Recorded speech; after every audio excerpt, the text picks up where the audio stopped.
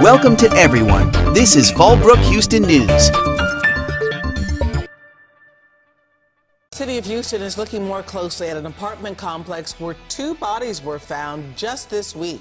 Just yesterday, we told you about a body found at an apartment complex several days after the Houston Fire Department responded to a fire. So we're talking about the Redford along the Gulf Freeway. It has a high call volume according to Houston police, and this year our data shows at least 9 people have been killed there. New at 10 o'clock, ABC 13's Jessica Willey joining us now live to show us what the city is doing to combat the crime and how residents feel about it. Jessica?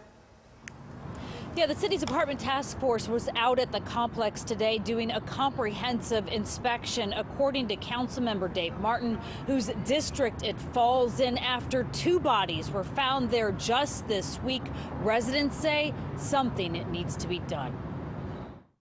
This is just horrible. After living at the Redford for just 3 months, Nicole Rivers has seen enough. I've seen and heard so many people getting killed, stabbed, fires happening, finding deceased bodies, and it's really scary. On Monday, a man's decomposed body was found wrapped up in blankets in one apartment. Thursday, a badly burned body was discovered in another building 5 days after a fire. Since January, our data shows 6 other deadly shootings, 1 deadly stabbing, and at least 10 more non-fatal shootings. Residents say it's the reason they don't spend much time outside. I just heard 6 gunshots last night on the back side of the fence. Sky High was overhead as the city's apartment task force inspected the property on Friday. Led by the Houston Police Department, it also includes the Health Department.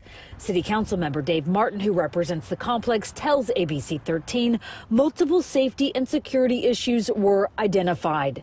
What's glaring, every building has more than 1 vacant apartment, there are broken windows, and the gates are wide open. This time, we don't want to leave our house because, we're scared something's going to happen. The sign says the sprawling complex along the Gulf Freeway is under new management.